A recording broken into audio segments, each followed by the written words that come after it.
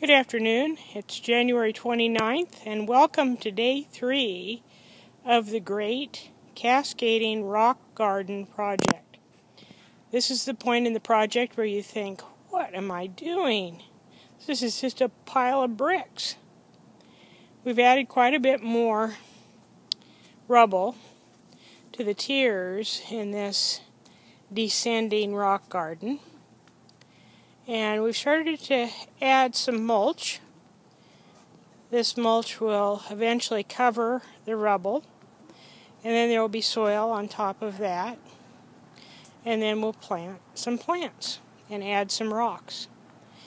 And I think it's going to work, although I've never done anything quite like this before, so I'm interested to see just how it's going to look.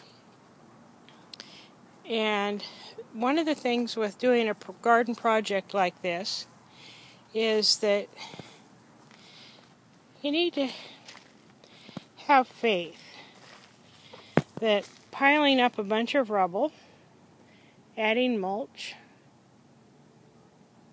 and plants will eventually look fantastic.